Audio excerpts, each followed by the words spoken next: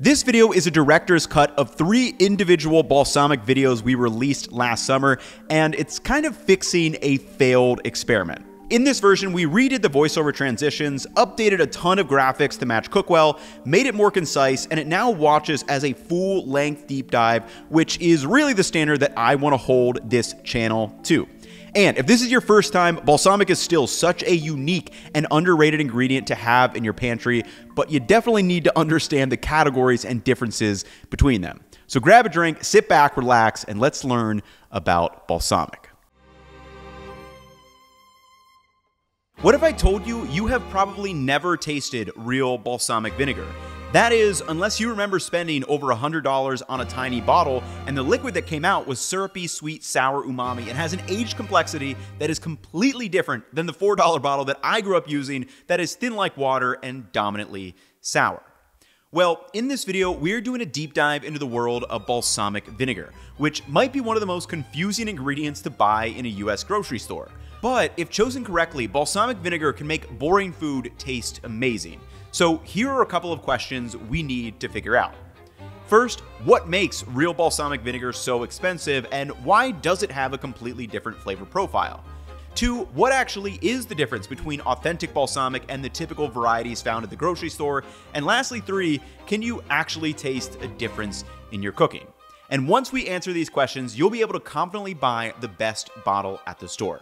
So to start, let's figure out, why is real balsamic vinegar so expensive? And we begin in the birthplace of balsamic, a country renowned for several of the most popular foods in the world, Italy. Traditional balsamic is a type of vinegar that originates from Italy and is known for its complex, sweet, and tangy flavor. In addition, it has a luxurious, viscous texture, making it primarily useful as a garnish or topping compared to the thin, watery stuff that most of us might be used to. It is made from the must of grapes in either the Reggio Emilia or Modena regions of Italy. Now, a very important item to note with this bottle is this. The only ingredient used to make traditional balsamic vinegar is grape must. Authentic DOP balsamic vinegar is made from 100% grape must. There is absolutely no other ingredients added to this. And this will be important to remember when we start looking at the other options you can find at the store, and it begins to explain why this tiny 100 milliliter bottle is so expensive. According to the Balsamic Traditional website, in order to make authentic DOP balsamic, it goes through 4 basic steps. First, the grapes from the Modena or Reggio Emilia regions are harvested when ripe and then pressed down into the grape must, which is a concentrate of the natural sweet juices, skins, seeds, and stems of the grapes. Next, the grape must is cooked over open air boilers, which evaporates some of the water and concentrates the sugars of the grape juice. Once cooked and cooled, the must then goes through fermentation and acidification. And this is done by naturally selected yeast and ferments in the vinegar cellar, and if this sounds familiar to winemaking, you're not wrong. At a general level, vinegar is made from a fermented alcohol that is allowed to oxygenate and over-ferment, which breaks down most of the alcohol into acetic acid. And acetic acid is what gives vinegar its signature sour taste. After fermentation and acidification, the final step is maturation and aging. And this is where the grape must is patiently concentrated, and as the website puts it, this is the final step that leads to the inimitable organoleptic complexity of traditional balsamic vinegar of Modena. Or in layman's terms, this is where the magic happens. After going through the first 3 steps, the grape must needs to be aged for a minimum of 12 years in a battery. And a battery is a set of barrels with decrease in volumes, often made with different types of wood.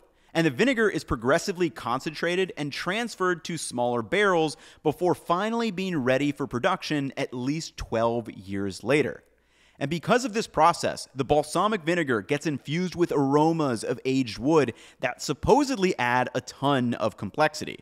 And I can safely say, after cracking open my own $150 bottle and pouring myself some, it kind of messed with my mind. I never knew that balsamic could taste like this. First time trying real balsamic vinegar. Let's see what it tastes like. So interesting, deeply complex, sweet, it's sour, but almost like hints of like maple in a way. That is very, very interesting. Now, one more quick thing. After the balsamic is removed from the final barrel, before it goes to be bottled, it must pass an organoleptic test by a commission of expert tasters, where it is evaluated based on a bunch of different metrics. I'll link the sources if you want to read more, as it's pretty rigorous, but this includes items such as it must have a density higher than 1.24, it must have an acidity greater than 4.5, and then it's evaluated based on sight, taste, and smell. If the balsamic does not pass, it is returned to the barrel for another year, but if it does finally pass, it is then ready to be bottled. And as you can guess, this long process and the reduction in liquid is what makes traditional balsamic so expensive. The average bottle that is imported from Italy is over $100 for 100 milliliters, or about 3.5 ounces. Now, if you want to get the authentic stuff, as I teased earlier with the bottle shapes, you better know what to look out for. An authentic balsamic will only be packaged in 2 bottle shapes, and if it's not in one of these bottles, it's not traditional balsamic. The balsamic made with grapes from the Reggio Emilia region are going to be in an upside-down tulip-shaped bottle, and the balsamic from Modena, Italy is in a 100 milliliter balsamic drop or teardrop-shaped bottle, which I thought was kind of odd, but when I heard the story, it makes a lot of sense. Due to the high price and coveted taste, imitations were a big problem for recognizing authentic DOP vinegar from Modena. So in 1987, the Chamber of Commerce hired a young automotive designer, Giorgetto Giaguaro, to design their bottle shape as a way to guarantee authenticity, and it's a similar story for the bottle used in Emilia-Romagna. Now additionally, both of these will be sealed with a serial number and have the red DOP stamp, and they each have versions that can actually be aged longer than 12 years. Emilia-Romagna has 3 classifications, the bronze, silver, and gold, while Modena has just 2, Vecchio for their 12-year aged and Extra Vecchio for the 25-year aged version. Now again, in the US at least, you'll probably have to special order these online, as you'll likely never see them in your local grocery store unless it happens to be a specialty store, because mine was literally behind lock and key on the top shelf. Okay, so now that we know why this little bottle is so expensive, we need to switch gears and talk about how this stuff is typically used, because it's much different from how I and probably you grew up using balsamic vinegar. From a flavor perspective, why does traditional balsamic vinegar taste so good, and why is it so versatile? Like, the fact that you could sit down with a salad, steak, and a bowl of ice cream and use this as a garnish for all 3 is kind of crazy to think about. I gotta say, this is probably the best steak dinner I've ever made. So let's break down the flavor equation. The flavor equation is made up of 6 elements: taste, aroma, and texture. These are items you've probably heard about, but also things like sight, such as contrast, physical reactions, spicy food, or the human experience, for example, what mood you are in, can all influence how we perceive the flavor of food. Now, we'll do a full video breaking down this equation at some point, but for purposes of this video, the differences between bottles of balsamic can primarily be explained through taste, aroma, and texture, as each of the 6 bottles we are evaluated have a different flavor profile.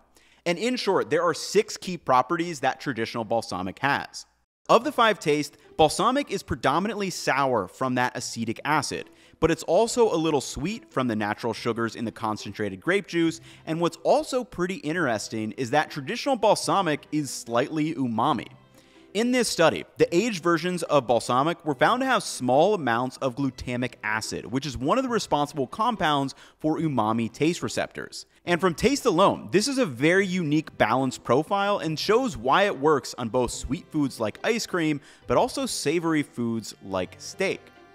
Now, from a texture perspective, traditional balsamic has a higher density or viscosity than water. Water swishes around, as we all know, but the traditional balsamic is much thicker, so it lingers longer on our salad greens, sandwiches, and tongue. And as we will see, the texture is an obvious differentiator between many of the bottles at the store. And lastly, we have the aroma or smells.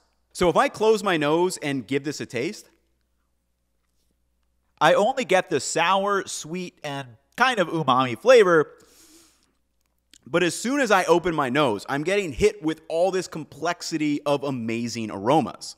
Now, there are probably hundreds of individual aroma molecules, but the two dominant composite smells I'm going to use for this case study are fruity from the grapes, and then secondly are kind of the aged wood notes. And this specific version is kind of mapley, and this results from the aging process. These woody maple aromas are what make traditional balsamic so interesting in terms of flavor. Now, I can use this information to create a spider graph flavor profile for our traditional balsamic that looks something like this. Now, this is a subjective measurement of how I'm perceiving these different properties, but this is a similar process to how coffee is analyzed by a panel of taste testers. And this chart helps explain why traditional balsamic is kind of a chameleon acidic condiment that is primarily used as a garnish or toppings on foods that range from sweet to savory. And from the back of the $150 bottle box, they mention that traditional balsamic is ideal for grilled and boiled vegetables, fish and seafood, foie gras, cured meat, pasta, pizza, risotto, barbecue meat, cheeses, vanilla ice cream, cheesecake, strawberries, or it can be consumed alone at the end of the meal for good digestion. Now, what's most interesting about this list is what's missing. If you look again, grilled and boiled vegetables are on there, but there's no mention of salad or salad dressing, which in the United States is probably the #1 thing that balsamic vinegar is most known for. Could this be a random omission? Maybe, but more likely, I think Modena treats traditional 100% grape must balsamic as a fundamentally different product that maybe shouldn't be wasted by mixing into a salad dressing like the cheap bottles that can be found at the store. So after hearing about all of this, while traditional balsamic is amazing, there is a big elephant in the room, which is the price. This is simply way too expensive to be used for the everyday home cook. So a test we are about to do is, can you make a cheap balsamic vinegar taste like the real thing? However, before we get there, let's uncover question number 2. What is the difference between real balsamic vinegar and the typical ones found at the grocery store? Because when I went out to the store to start researching this video, I was quickly overwhelmed with all of the different options and trying to figure out what the differences were. For example, the traditional stuff might be 100% grape must, but after spending 30 minutes in the aisle, I realized every other bottle has some added ingredients. Also, 5 of these bottles have the IGP stamp from Modena, Italy, but all 5 of them cost different amounts, have different names, and order of ingredients. On one, grape must is listed first, but on the others, it's not, which we'll see is one of the telltale signs for significantly different texture. Also, why are some of these thin like water, and is the balsamic glaze that much different from the traditional version? Well, in short, there are 4 categories of balsamic vinegar you'll typically see at the store, and you need to understand the flavor differences between them. And the first category of balsamic, like we just talked about, is traditional. Whether it's the Vecchio or Extra Vecchio bottles from Modena, or the 12, 20, or 25 years age one from Reggio Emilia, these all fall under traditional balsamic, which are categorized by 100% cooked grape must, there's no added ingredients, they're aged for a minimum of 12 years, and they have a high density, in addition to a high price tag and that red DOP stamp. The second category of balsamic is condiment grade, and this is kind of a loose category catch-all for younger versions of traditional balsamic that have been diluted with wine vinegar. So it's categorized by cooked grape must between 50 and 100%, added ingredients are wine vinegar, it can have some aging, it has a medium-high density, and it can have some certification like the IGP stamp, and the prices range anywhere from $15 to maybe $50 or above. The third balsamic category is vinegar-based, and these are the more water-like consistency balsamics that are made with more wine vinegar than grape must. So the added ingredients are wine vinegar, concentrated grape must, and caramel color, and these typically have no aging. The density is very low, similar to water, but these also have the lowest price. The fourth category is reductions and glazes. And these are a little confusing because I would technically say it's not balsamic vinegar, it's more of a product made with balsamic vinegar. Let me explain. So in short, you can easily make these yourself by reducing balsamic vinegar with some sugar or a thickening ingredient. Commercially, these have the widest range of added ingredients and qualities. Some are made with higher quality balsamics of Modena, some use a lot of sugar to control the taste and texture, or others use thickening ingredients like cornstarch or xanthan gum. And in general, these have a very high density that's even thicker than the traditional stuff and have a price point generally between $5 to maybe $15, depending on the ingredients that are used. Now, there are a couple of points worth mentioning here. First, these aren't perfect categories. There might actually be a little overlap between them. And secondly, we're looking at the differences in these categories from a macro level. For example, a 12 and 25 year age balsamic are both going to fall into the traditional category, but will have slightly different flavor profiles. Or the condiment grade category, which we'll see, probably has the widest range of flavor profiles, as you can spend $15 to $50. So naturally, we should actually try to taste some and see what these differences are. And I was curious, how different are the balsamics in these various categories, and do any of them get remotely close to the traditional stuff? So I bought a bunch of different balsamics and set up a tasting flight, and it's super interesting to see how the flavor profile evolves from the cheapest all the way to the most expensive bottle. So I never realized just how many options for balsamic vinegars there are and all the different varieties, because like these are all IGP or DOP standards, but they're all completely different products. And I've already been able to tell some differences between them as I kind of just poured them out. But what I'm really most interested to is see the taste differences between these, the texture differences, the aromas, and then ultimately this will decide how we use them and decide which one may make the most sense for you to purchase at home. So for this test, I used 6 different bottles of balsamic vinegar, and these are all from Modena, Italy, and they do use the leaf system, which I'll touch on in a little later. But what I did was just go down the line one by one, and here were the big takeaways for each.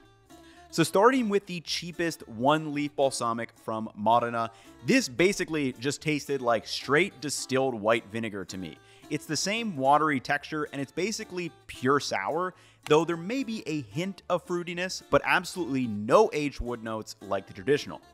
The 2-leaf bottle that was like $1 more was basically the same. Maybe a little bit more fruity notes, but again, just was kind of like water and reminded me a lot of distilled white vinegar.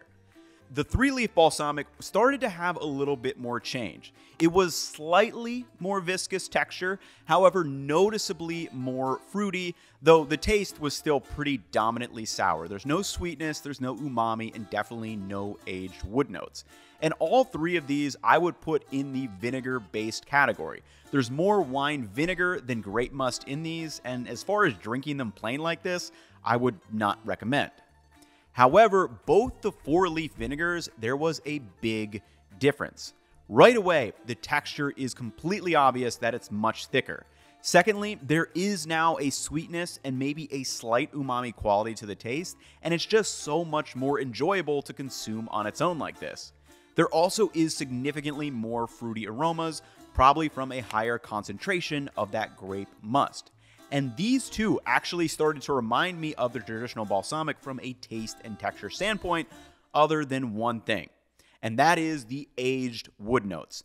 The grape must in the $18 bottle has been aged for 3 years, and there's a tiny hint of aged wood maybe, but only that was because I was trying to pick up on it. The traditional stuff is a whole new ball game with those deeply complex aged maple notes. So none of these truly got close to the authentic stuff, but you may be wondering, is there a way that we could kind of impart some of those aged and more complex aromas from another ingredient into a balsamic and try to replicate the traditional one? And according to this America's Test Kitchen article, they say you can. So naturally, I had to put it to a blind taste test. For this, I made a reduction based on their recipe with 1/3 cup balsamic vinegar, 1 tablespoon of sugar, and 1 tablespoon of a 12-year aged port wine. And all you have to do is bring that to a simmer and let the mixture reduce by half. And here's the flavor theory behind how this works. So the sugar obviously adds sweetness to the taste, and cooking it down transforms the texture and also rounds out that harsher sour taste, and the 12-year aged port adds those aged wood notes that we have been missing. So, does it actually taste just like the traditional balsamic? No.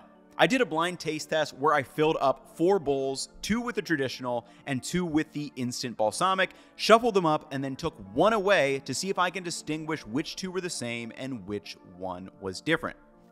Definitely different than number 1, I'll tell you that. This is definitely the one homemade with sugar. It's just much slower to get out, and also it tastes pretty sweet. These 2 hit my tongue a lot quicker and more sour than sweet. Now, just because I could tell the difference between the homemade and the traditional in a side-by-side taste test does not mean this stuff is bad. In fact, it's actually quite good, and I got 2 key takeaways from this test. First is that this stuff is way better than the store-bought balsamic glaze, which for the bottle that I happened to buy at the store was just way too sweet. And secondly, I think you could dial this homemade glaze to get it even closer to the traditional stuff. And if any of you want to do some experiments, here's what I would try. First, I would try out a condiment grade balsamic. Secondly, I would experiment with different ratios of balsamic to sugar to port. Thirdly, I would try adjusting the cooking time to dial in that consistency. And fourth, try adding some MSG for a little bit of that umami kick. And you might be able to get like 85 to 90% closer to the traditional stuff. Obviously, you'll need to spend some time, money, experimentation to get there, but if you can get close to 85 or 90%, it may be worth the effort. So we've gone through all the flavor profile of these various bottles. You understand a lot of the ingredients that are in these things, and you might be wondering, which one should I end up buying? And before we get there, there's kind of a problem. And that is, it's really easy to taste the difference in a side-by-side sipping test, but what happens when you actually start testing it on different foods like ice cream, steak, salad, pizza, or that viral healthy Coke TikTok? Are you still able to taste the difference between the $6 or the $15, or what about the $150 traditional one? So to figure that out, I ran through 4 different experiments where I tested out various balsamic vinegars from each category. The steak test, the greens test, the ice cream test, and that healthy Coke test. After we discuss the experiment observations, I'll break down a balsamic buying guide so you can make an informed and confident decision next time you are at the grocery store and experiment with your own balsamic creations. Because if you get the right bottle, using balsamic for just salad is completely old news. Instead, balsamic can be used to amplify ice cream, steak, pizza, hoagies, a weird bowl of leftovers, and it can even be used to transform seltzer water into a healthy tasting Coke. Oh, they're getting worse. Okay, that last one was kind of a lie, but the rest of them are true.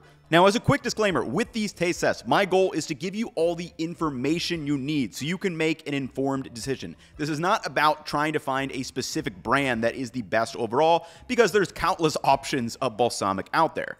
Additionally, I'm just one person, and I would highly recommend trying these for yourself sometime because it's really quite fun, but it also helps train your palate because for some of these tests, I was able to instantly tell which one I was tasting. Tongue immediately starts watering so much more. It's very clear. Now for each taste test, I'll pop up the candidates and the flavor profiles. So with that being said, let's hop into test number 1, the steak test. For the steak test, I chose 1 bottle from each category. These were the 1-leaf vinegar-based, the 4-leaf condiment grade, the homemade reduction, and lastly, the DOP traditional version from Modena. And all I did was brine a steak overnight and then seared it on high and brought it to 125 degrees Fahrenheit internal. After cooking, I let it rest for a few minutes before slicing in and separating the steak out into portions. To each portion, I added a drizzle of each balsamic to the steak, starting with the vinegar base, the 4-leaf, the homemade reduction, and lastly, the DOP traditional version. Now with this test, I'm curious about these 3 questions. First, is balsamic vinegar actually good on steak? Secondly, can I tell the difference between the categories? And third, is there a clear favorite? And after mixing them up, the traditional balsamic ended up being the first one I tried, and I enjoyed it right away. That's really quite good. Now, as I moved down to the second one, while still good, I couldn't quite put my finger on it, but I didn't like it as much as the first one. That one was pretty good. I think number 1 was definitely better. Number 3. As I moved down to steak number 3, I was confident in saying exactly which one I thought this was. All right, I'm pretty sure that this is the vinegar-based one. Probably due to the texture, but also like the sourness. It's still good though. And lastly, steak number 4 was again pretty solid. Yeah, 1, 2, and 4 are all very good. Way better than number 3 in my opinion, but 3 is not bad. So, was I able to tell a difference between the categories? Yes, I definitely was. But while I could tell, they did still taste good in their own right, and here is my final conclusion on this test. Such an interesting pairing that totally works. Okay, so 1 was the traditional. That was definitely my favorite. Super just amazing blend. Number 3 was the vinegar-based one. It's super obvious to tell that like this is like the clear outlier here. 1, like I said, it was my favorite, but 2 and 4 were actually sneaky kind of close. I couldn't differentiate these all that well, which is kind of interesting because in the reduction, it was, I feel like, pretty easy to tell a difference between kind of the sweetness that was coming through, even in the homemade one. 1, definitely my favorite. 2 and 4, though, I would put about equal level playing field.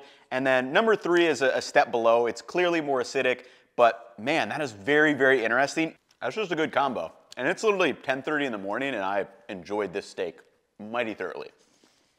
So after my morning steak, I figured it was time for some greens, and this test was very basic on purpose. I separated out 5 bowls of arugula and added a drizzle of olive oil to each of them before adding the balsamic. For the test candidates, I used the same 4 bottles from the steak test, except I did add an extra vinegar-based, which was the 3-leaf balsamic. And with this test, arugula is a very bitter green when compared to something like butter crunch or romaine lettuce, so that's something to think about as we go through. And additionally, before even getting to the tasting, you can see the differences in the textures.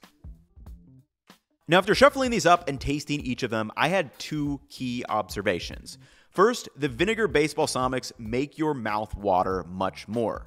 It's pretty crazy just how different these are once you taste them like this. Because of this physical reaction to the sour taste, it's super easy to tell the difference between the vinegar-based balsamics and the other categories.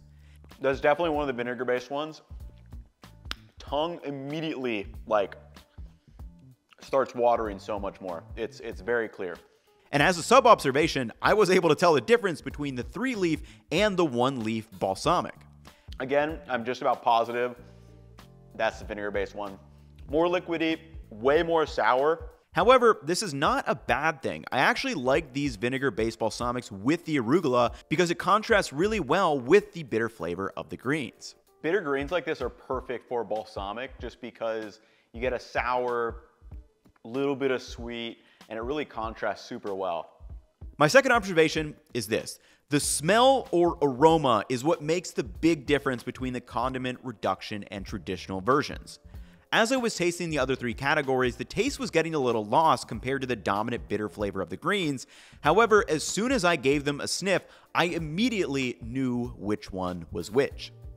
So based on smell, 4 is way more complex than number 5. I'm pretty sure number 1's the reduction because when I made it, this is what it smelled like.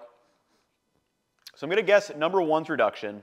Number 2 is the 3-leaf. Number 3 is the 1-leaf, these are both vinegar-based. 4, traditional. 5 is the condiment or 4-leaf grade. Let's see if I'm correct. Reduction, 3-leaf, vinegar, traditional, and condiment. So it is pretty crazy. Like, you can really pick up, and the big difference between the traditional one is the aroma. Like, it's such a unique aroma. But really, all of these were delicious in their own right. This is way more acidic, which might be really nice depending on the salad or the mood you're in for. It really gets your tongue watering. This is like deeply complex and just really, really good. Again, unlike anything I've had. But the condiment and the reduction are great options if you do want something thicker that's also not quite as sour as these 2. So this is a super interesting test that maybe don't do all 5, but you could do a vinegar-based versus a condiment and see which one that you like more for your salad. So with these first 2 tests, we are more in the savory side of things, but the next test was the one I was most looking forward to, the ice cream test. For this ice cream test, I grabbed 4 dishes of vanilla ice cream and added a variety of balsamics. 2 of them were vinegar-based, the 1-leaf and 3-leaf, and then the condiment grade, 4-leaf or 3-year aged one, and lastly, traditional. And I tried the vinegar-based balsamics on the ice cream first, but as you can see by my facial expression, These were just flat out not good at all. Way too sour. Ooh, that is not good. However, that started to change when I got to the condiment grade balsamic. We are definitely starting to work with something here. The sour taste was a little bit more rounded out, and obviously the texture is less watery, but when I got to that traditional version on the ice cream, it brought it to a completely new level. That truly messes with my mind a little bit. It's crazy how good that tastes. Those aged wood aromas almost made it feel like a sour maple syrup in the best way possible. I literally licked that bowl clean. This is a fascinating use case for balsamic vinegar, and really for me, I think it best showcases the real difference between all of these products, and you gotta make sure you get the right one, or else you'll end up with some really bad and sour tasting liquidy ice cream. For our last test, Italians, please look away, because this was the biggest waste of my precious traditional balsamic. Does anyone remember this healthy Coke TikTok that went viral? Well, the idea is you add some balsamic to seltzer water and it tastes something like a Coke. So for this, I grabbed out 5 glasses and added 100 milliliters of plain bubbly water before adding 2 grams of each balsamic. And these were the vinegar-based, 1 leaf and 3 leaf, the store-bought reduction, the condiment grade, and lastly, the traditional. And for a control, I brought out a Coke Zero. I blindfolded up and shuffled up the glasses before using the straw contraption, and I did try to add the straws blindfolded too before I realized that I can't see them behind the cardboard anyway, but it really didn't matter because as I tasted them, it just went from bad to worse. These are really not good. So the reduction and traditional were bad themselves, but then I got into the vinegar-based balsamics, which were just terribly sour. However, I finally got some sweet relief from the Diet Coke. It's like sweet relief once you get to the Coke Zero. All 5 of these, would not recommend using your balsamic this way. Bro, 3 is so bad. I'm gonna assume that this is probably traditional and the reduction. These are probably the, what, like 1 3 leaf and the 4 leaf. And then obviously we got our Coke on the end. Let's see what we have. Oh, wow. Okay, so this is actually kind of interesting. I was able to clearly pick out the reduction and the traditional. The actual traditional was the best tasting one, and I thought it would be the reduction just from the additional sugar that this is made with, but that is actually pretty surprising. And you can clearly pick up that like these 2 especially are terrible. This one is almost as equally as just like very sour and acidic. And then, yeah, if you're looking for a healthy Coke, just buy Coke or Diet Coke or Coke Zero. None of these are really gonna do anything for you. So we've learned that there are some clear flavor differences between the 4 categories, and you can definitely taste that difference in your food. But after going through all of this, you're probably still wondering, what bottle should I actually buy? Well, for the average home cook, if you want to stock a single bottle in your pantry, I would recommend picking up a bottle of the condiment grade balsamic. Why exactly? Well, I think you get the best value for the price. Let me explain. The traditional balsamic was my clear favorite along the way, and I think it's the best balsamic to use as a garnish, but I wouldn't say it's $100 better than a $20-ish bottle that still has a nice consistency and some aged notes to it. Secondly, the condiment grade can also be used for a pre-mixed salad dressing that you may use the vinegar-based one for. And thirdly, this bottle can also be mixed with a little bit of sugar and reduced so you can make your own balsamic glaze if you need it that's going to be better than a store-bought version. Remember, each category of balsamic vinegar is fundamentally pretty different in terms of its flavor profile and ultimately how they can be used. However, with the condiment grade, it's almost a hybrid of all the other 3 categories. Also, as a director's note, I still stand by the fact that at least once in your life, I think you should try to pick up some of the traditional stuff. I have about 1/3 of a bottle left, and it truly is such a unique product compared to all the other balsamic vinegar out there. Anyway, I hope you guys enjoyed this look at a director's cut of the balsamic videos we released last summer. I was looking at those and they were just kind of bugging me on my feed because I really felt like I should have just buckled down and released those as one video, but was busy with vacation and some other stuff at the time, so I couldn't do it then, but happy to do it now, and I feel like this is how this topic really needs to live on YouTube, because it's fun when you can look at all the context and lead you to that final answer of, you know, what balsamic should you be using at home. So hopefully you guys have enjoyed. Thank you for watching this. If this is your second time through or your first, and I will catch you all in the next one. Peace, y'all.